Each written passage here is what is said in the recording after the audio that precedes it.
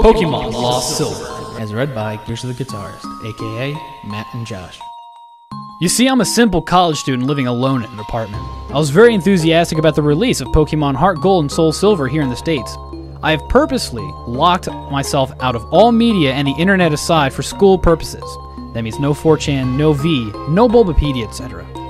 As I was busy with the school year and being poor at the time, I wasn't able to buy Soul Silver on its launch date. After my school year ended, I ordered Soul Silver on Amazon. However, it would take a week for it to arrive. I decided during that time I would replay my Crystal version on my Game Boy Color. However, I realized that long ago my mom threw it away because I told her the save went dead and I was very upset about it then. She also threw away my Silver version, so all I have is my Game Boy Color. As such, I set out to GameStop and bought a used Silver version, and it's the only Pokemon game left that they have for the Game Boy Color. $10. Fairly cheap. I went home and started it for nostalgia's sake. However, there were things that started getting bizarre. The Game Freak logo started up as normal, but then just froze there. I thought the cartridge just errored or something, so I turned it off and then back on. The same thing happened. I tried pressing A and start over and over, and all the buttons. Eventually the logo vanished, and there was just a black screen for about 5 seconds. Suddenly, rather than going to the usual menu screen, I was already in the game in a previous save file. Which was odd, as I was expecting all these cards to have been wiped by the poor battery. Either way, I wasn't complaining, as I would have chosen continue option to see what the previous guy did anyway. First off, I checked his trainer information. His name was just ... He didn't have much originality. I checked his profile, and apparently he had the max amount of hours with all 16 badges, the max amount of Pokédollars, and all 251 Pokemon on the Pokédex. Seeing as he apparently had Mew and Celebi logged also, I'm guessing he either used a Game Genie or was really hardcore Pokemon player back then. I checked his Pokemon to see what a badass team he has. To my surprise, I saw 5 unknowns and a 6th Pokemon named Hurry. I'm thinking that this must be some cruel joke by the person who last played this game, but I decided to check the profiles of each Pokemon anyway. As expected, they were all different letters of unknown, all level 5. I was a bit shaky with the unknown alphabet at the time, but I identified the word spelling out leave. As for the 6th Pokemon, it turned out to be a Cyndaquil. Mind you, this is before they were individualized Pokemon icons. The Cyndaquil looked normal, but it was level 5 with only 1 HP left, with only 2 attacks, Leer and Flash. I don't know why they named him Hurry, but at the time I just disregarded it. The most eerie thing was that despite my volume being at max, none of the Pokemon had said their usual cries, just pure silence. Having enough of the team, I closed it. I was parked at what appears to be a room inside Bellsprout Tower. However, for some reason, there were no NPCs around. Even more eerie was that the pillar in the middle didn't move at all, as if it was just leaning on its side. There was no music at all, and there was no exit or ladder. Or at least, I thought there wasn't. I walked around for a few minutes, but I couldn't seem to find a way out. This was certainly not a room I've seen in the Bellsprout Tower before. I tried checking my items for an escape route, but the bag was completely empty. There wasn't any wild Pokemon either. Finally, I managed to find a ladder, which turned out to be behind the pillar. The screen turned black and the music finally started playing. I had a sudden chill as I realized the melody I heard to be the theme you hear when you listen to the radio to Elf Ruins, where the unknown are. I immediately realized that it wasn't a loading transition, but I rather was in a dark room and would need Flash. Before I took care of that though, I immediately checked my Pokegear to change the radio to something more pleasant, but it turns out that there was no radio card, or even a phone, nor time cards. There was only a map card in which Gold, ... from earlier that I will call Gold from now on, was just walking in the midst of black. I recall that Cyndaquil has Flash, so I turned off my Pokegear and made Cyndaquil use Flash. I didn't see any message saying, Hurry has used Flash, or anything like that. The room just became lit, just like that, and I soon regretted it. The room was chilling blood red with a linear gray path heading south. The ladder I used to go up and down was not there at all. I had no choice but to head south. The screen got darker every 20 steps I made, until I finally made it to the end, which appears to be a sign. I read the sign which said, Turn back now. Suddenly, I was asked to answer yes or no, but there was no question asked. I chose yes as I did not know what it was asking, and the screen went black again, making a ladder climb sound. The unknown radio stopped, and in a few seconds was replaced by not as creepy Pokeflute radio music. I was in another dark room, but I held my breath and used Flash again. Suddenly, it said that Hurry has fainted, which was odd because I recall there was no status conditions like poison on him. and I clearly wasn't in battle. I checked my Pokemon quickly and suddenly, he's no longer in the party. In fact, after a bit of investigation, none of my Pokemon were there, but instead were all replaced with level 10 Unknown. I did the same thing as before and I spelled out the Unknown. My then team of Unknown spelled, he died. Either way, after that creepy change, the room was lit to reveal myself in a very small room that appears to be only 4 squares big. The walls of that room were gray bricks, as if I was inside something that was hollowed out. Outside that room appears to be a bunch of grays similar to the ones in Pokemon Red and Blue. I walked around that small room and pressed A, but nothing happened. I've already concluded that this was clearly a hacked game and some sadistic person sold it to GameStop. However, my curiosity kept me going. I checked the trainer profile of Gold again, only to find out that the sprite of Gold was missing his arms. He also seems to appear less smug, but rather seems more sad and empty in a way that I do not know how to describe. For some reason, it also said that he now has 24 badges, which was clearly impossible. After a few minutes of aimless wandering, my character suddenly spun and did the escape rope spinning animation. Instead of flying up though, my character spun downward slowly, as if sinking. After that screen, the music stopped. After finally landing, the overworld sprite of Gold is colored differently now. Instead of the usual red color he dons, he appears completely white now, including his skin. It's as if he came straight from the colorless Game Boy games placed into a colored background of the Game Boy Color.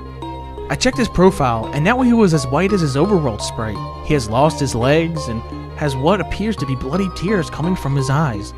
It also says that he now has 32 badges, which now starts to disturb me as this change of number seems to represent something important. I also checked my Pokemon, which this time contained 5 Unknowns and a level 100 Celebi without a nickname. The Unknown are this time level 15, and spelt out dying. I checked the Celebi's profile. It was a shiny Celebi, except for only half of the sprite, 1 leg, 1 arm, 1 eye. It only had 1 attack, Perish Song. The area I was in itself was the Sprout Tower with the immobile pillar as before, except everything is apparently red now. I walked north for what felt like forever. Eventually I finally encountered some generic men and women NPCs. They were all lined up on the side, just facing the long slantish pillar in the middle. They were also white, and nothing happened when I tried to speak to them. I kept on going north until eventually the pillar finally appeared to be chopped off, with a transparent red in that spot. I went up to red, and even without pressing A, I was suddenly engaged and finally in a battle. The music starts again, which it sounds like the Unknown radio music again, but played backwards. Gold's battle back sprite matches his front one with the bloody eyes, white skin, and lack of arms, while Red sprite was the same as before in Gold Silver Crystal, except transparent. The text simply said, "Wants to battle," as if he has no name, and both of us only have 1 Pokemon each, which is weird, as I swore I had 6 with the Unknowns. My shiny Celebi came out, conveniently with a half a sprite for the back sprite also. The shiny noise and animation was different, as the sound it made sounded like multiple screech attacks used consecutively. Rather than the usual fight, item, Pokemon, run menu, I was only given the option to use the attacks. Since Celebi only had 1, I chose it. Pikachu used Curse, lowering his speed and increasing his other stats. I'm not even sure if Pikachu can learn Curse. Celebi used Perish Song. In 3 turns, both Pokemon get KO'd, not like I have a choice.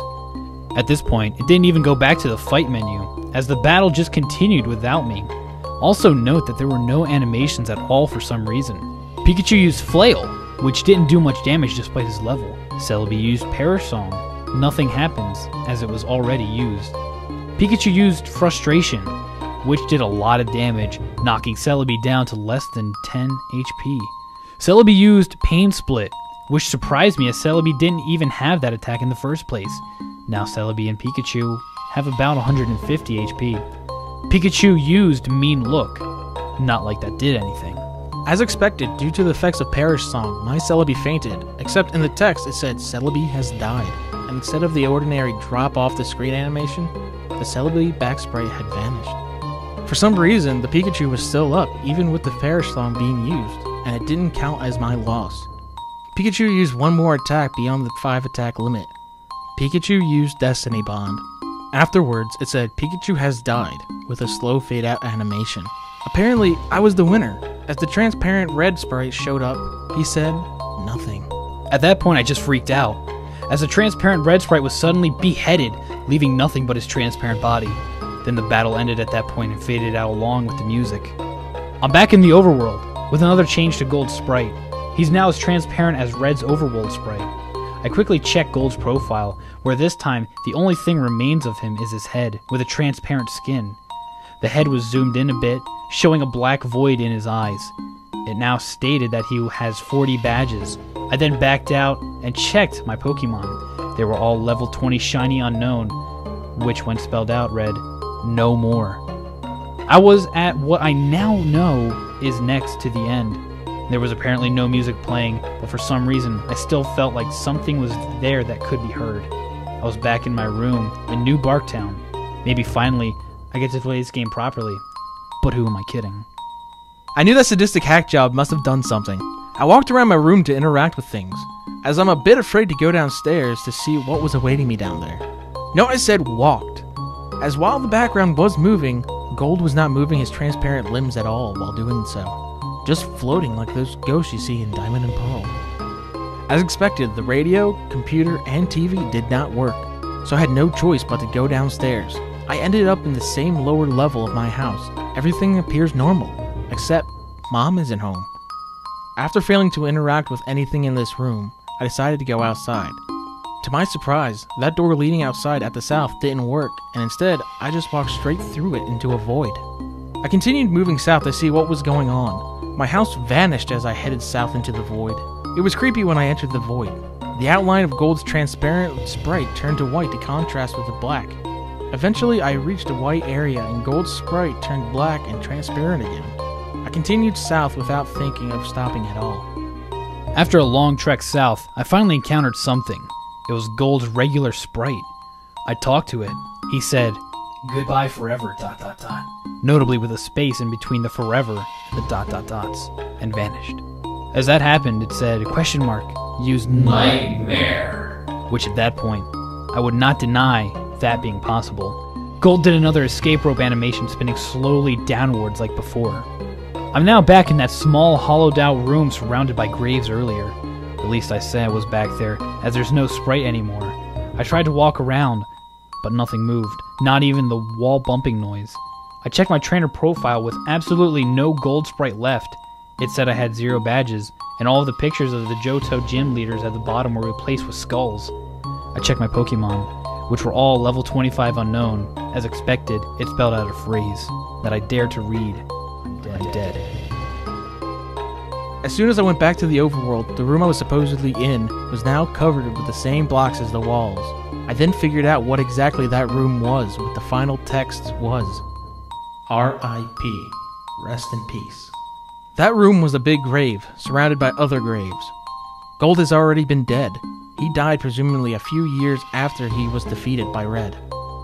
He was a young trainer who, despite his efforts in collecting so many badges and attempts at becoming the Pokemon Master, was still unable to avoid the inevitable fate of death, and his efforts were eventually forgotten by the next generation. I was unable to escape from that text no matter what button I pressed. I tried resetting the game, and the same thing happened, at which I then finally decided to give up on that horrible nightmare. After that experience, I will never look at the gimmick unknown the same way again. They say that only the first generation have folk tales and legends, but the second generation have shown me how unpleasant the truth can be. I eventually enjoyed Soul Silver immensely, but I still can't unthink of what that raid game has told me. Scary skeletons and shivers down your spine. Shrieking skulls will shock your soul, seal your doom tonight. Spooky, scary skeletons speak with such a screech, you'll shake and shudder in surprise.